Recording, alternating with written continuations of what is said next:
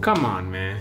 Don't you ever get scared? Why would that scare me? Well, I'm a vampire. I'm scary. And no, you're not. And vampires are not scary. They're fascinating. Like, for example, did you know that vampires were actually inspired by a group of diseases called porphyrias? What? Yeah, I mean, patients with porphyria sometimes have anemia and require transfusions, so they crave blood. They sometimes have deformed, discolored teeth, which inspire the fangs, and sometimes they develop these very nasty photosensitive skin reactions, which is why they avoid sunlight. So you see the similarities, right? Where do you get this stuff, man? In Lecturio. Oh, and that actually reminds me, look, here's a 50% of discount in all Lecturio plans during Halloween season.